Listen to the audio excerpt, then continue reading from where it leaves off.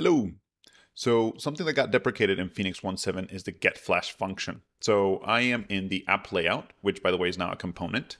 And before we might see something like getFlash, and we pass in the connection struct, and then we do some info, right?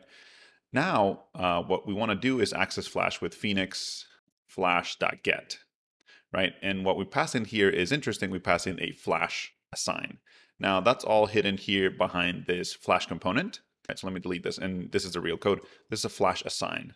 Now, before Phoenix 1.7, the Phoenix Flash was used via, it used to be a private thing. So, if you look at the code, it would use put private in a special key. It would called Phoenix Flash. Now it's just a regular assign, and that's why you can get it through this Flash assigns. So this should be now available for you.